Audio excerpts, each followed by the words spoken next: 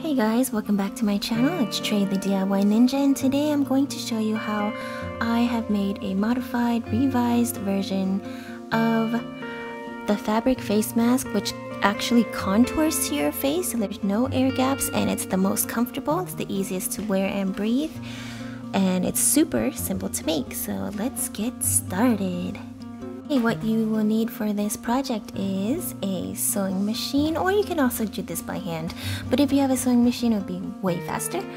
I have some fabric clips here just to hold everything in place. It's not really mandatory, but it does help. I have some scissors here, some fabric cutting scissors. If you don't have fabric cutting scissors, you can just use any kind of scissors or cutting apparatus. I have my elastic leggings. I have my straps made out of my leggings, which is just a cotton spandex blend, and when you cut the legs like this on the ankles and keep going up, and then you pull them, they turn into this. So actually 2 strips is just 1 circle from leggings, so you actually get a lot of material after you stretch it out. Definitely recommend this method, 1 because it's a lot more comfortable, and 2 it's a lot cheaper than buying elastic, and 3 elastic is so hard to find these days that this is a great alternative. If you haven't seen my previous video, I'll show you exactly how to make these in detailed step-by-steps in my first face mask video, which I will link up top in a card. Now you're gonna need fabric. I have 100% cotton twill fabric in a 10 by 10 inch square that I folded twice so that it has become 1/4 its size, which means this mask is going to be double layered. And I have the folded pleats, the folded parts on this right angle on the left here. So this has a fold, this has a fold, this is open, and this is open. And this is my face mask of the original design that I just came up with, which is it's really simple. But the good thing about this new mask design is that it's universal. It will fit everyone, and look at that. It's so clean up top that you don't need to fold this fabric down to fit your nose, and you don't need a wire because it just contours directly to your face. You have room for your nose and your mouth to rest comfortably, and you can also wear this 2 ways. You can either make an air loop, because this whole band is stretchy, so you can make an air loop to go around your ears, or you can tie it around your head like this. All you do is fit it on your head, tie it once, and then it stretches, so you just pull it over. You don't have to keep tying it over and over again. So that is the main plus of this new mask. It's easy to make, it's faster, and it's more comfortable, and it's more versatile. So let's get started. So off of my original design here that I figured out, I came up with a template, and I just use stabilizer. You can use paper because I just don't have paper, and this one's just what I have handy. You can use anything, cardboard, cardstock, paper, and make a template. I'm going to show you how to make your template. On your square here, actually I can probably just fold this. This paper was a little longer. Okay, so on your square here, you're going to just imagine kind of like an axe. Doesn't this look like the blade of an axe? You're going to, this is your nose bridge, your nose point, and just cut a slight angle of this corner off, and do the same smaller angle on this corner here on the bottom. And this part is optional. You can cut a little bit here for it to curve up around your face, and you're going to make this curve here very extreme to curve around your cheek, from your nose to your cheek to your ear. So here you go. You can just pause the video here and take a screenshot if you need to just follow this pattern. I don't have this digitized. I literally just came up with it right now. So yeah, we're going to it's really simple. Just cut. If you're not positive on the shape, just cut less, and that way you can, when you sew it, you can always just modify it later if you need to. So I used the clip to clamp my pattern down on this fabric, and remember the open sides are on the right, so you're going to have 4 layers on this side, and you're going to have 2 because they're folded here on this side. Actually just 1, 2 on the bottom. Okay, so now we're just gonna cut this out and we'll show you the next step. Oops. Okay, so I just cut out the mask. It doesn't have to be perfect because you're going to be sewing, and I believe you can leave as much seam allowance as you want, but just make sure when you cut your pattern to adjust for the seam allowance. I'm probably going to be doing like 3/4 seam allowance. Okay, so now depending on how you cut it, if you cut this part down or not, you either have 4 pieces or 2. I left mine there because I'm just going to sew over it. And now you're going to decide which side is the side that you want facing the outside. So I'm gonna say these 2 kissing sides, since I have material that looks the same on both sides. If not, you're gonna put the wrong sides facing up, or the inside parts that no one will see facing you and touching the table. Okay, so you want the pretty sides kissing each other. Okay, and now you're going to fold it back once you've determined that. You're going to fold it, and I'll fold this one to get it ready for later. And you're going to fold it and sew down this curve here.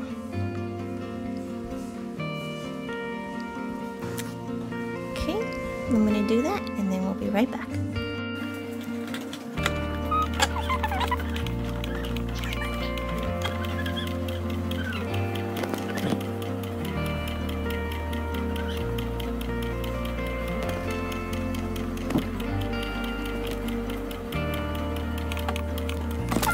This to the other piece. Okay, so now we have both pieces sewed on the curve here. You're going to take the wrong side of this one, so put it back the way it was before. You're going to put this part that you sewed touching your table. You can just flip it up, and then you're going to layer the second piece with the part that you sewed showing up, and just line this up together. Here is where the clips come in handy, because you can just clip it on the top and clip it on the bottom exactly where you need it to be. You just line this up here.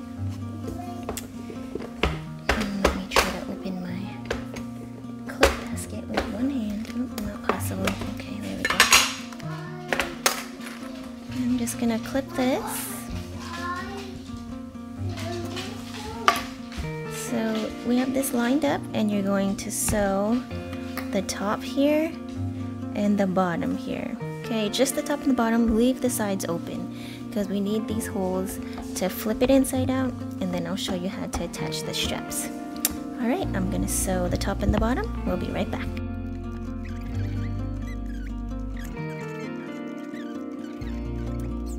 Okay, so now we have our top and bottom sealed. You're going to take this and push everything through one of the side holes. You can even just shake it if it gets stuck. Kind of like a sock, you know? Did that make sense? Basically, flip it inside out. And now I will attach the straps after I get inside out. And once you get it inside out, you're going to want to just kind of like finger press it. You can iron it, but I don't have time to take out my iron right now. But it would be a lot neater and more crisp if you iron it. Or you can just iron it at the end, whichever is easier for you. Okay,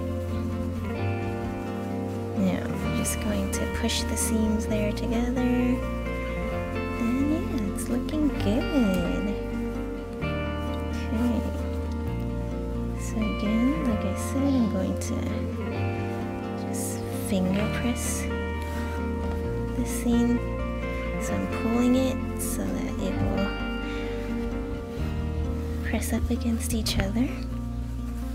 Just finger press that seam down. really simple. And it's a lot faster than ironing it actually. But if you're a perfectionist, you can iron it. Okay, I'm going to do the same for a double bottom. I'm going to just pull it. And let's do one side at a time. Just to find that center. Finger press it. And if you hear any background noise, sorry, the only chance I get to film is with my child around. Because I watch him 24/7, and if you hear any pitter patter besides a child's foot, it's from my dogs, because they're back home. Little Peach and Nala, if you've been watching me for a long time, you know what they look like. He's a black pug, she's a white chihuahua, and they're always together, and they're so cute. Anyways, okay, so there is the shape of your mask. Do you see how it's concave like that? It's so much more comfortable this way, and way more fitted. So it creates a seal. Okay, now for the sides. You can trim these threads. You probably should actually, but if they're not too bad, just leave them, because it's going to be tucked in anyways. Then, what do I do now? Okay, I believe just double this down.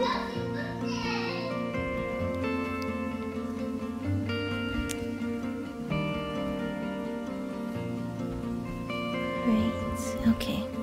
Okay, now to adhere the straps, you're going to pick which side of your fabric you want to be the front or the back. So this is going to be the front for me. So I'm going to turn this backwards. Make sure you do this on the back side so that it doesn't show. I'm going to just stick in. Oops, I'm going to stick in this here. I'm going to just place a portion of it. And then I'm going to fold down and fold again. Okay.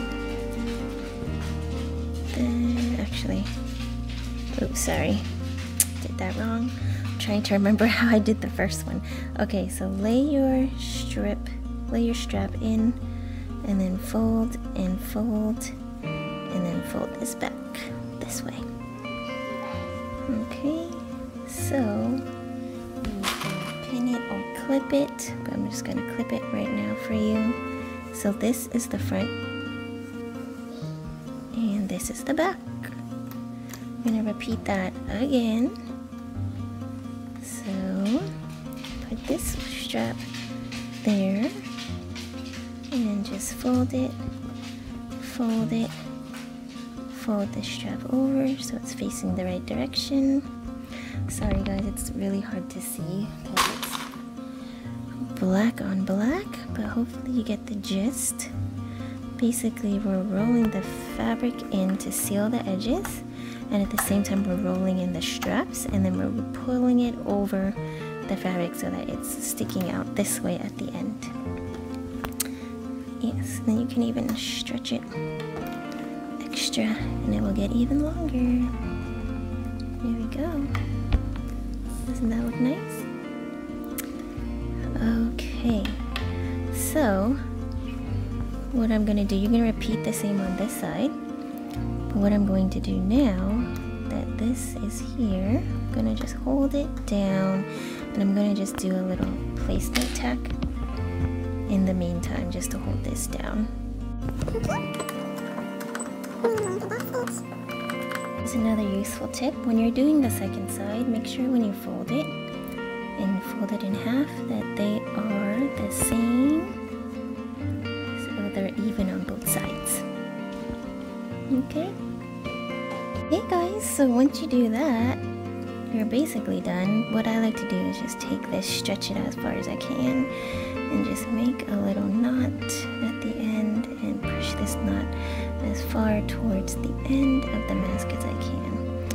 Okay, just to seal up these ends, make it look a little bit more professional. So just do this to all 4 sides. Okay, and this is probably like the neatest looking mask I've made because there's a lot less steps and there's a lot less stitching. So this is the simplest, fastest way I've figured out how to do this. This side is just a little bit like that. Okay. So here we go. Look at that. So once again, you can tie this around your ears if you need to, if you want to wear it as an ear mask. Or you can tie it around your head, of which I'm going to do just to show you what it's like. And I'll try this on for you guys so you can see how well it fits. Alright guys, here is the finished face mask. You see it fits so well. I'm so comfortable. I like to wear the top strap like over my ears and then the bottom strap around my neck. But yeah, don't mind my hair. I just took it out of a bun, so it's a little crazy. But yeah, I can breathe and it fits so well here. There are no gaps on the nose part, so you don't need extra material for a wire or anything like that. And yeah, if you weren't filming a tutorial, this would go by so fast. But yeah, okay. Well, thanks for joining me. Hopefully this video was helpful. Remember to subscribe, ring the bell to be notified of when I post next, and leave a comment down below of what you think about this mask or any suggestions for future videos. Thanks for watching guys. Oh, thumbs up this video too. Alright, thanks for watching. I'll see you guys next time.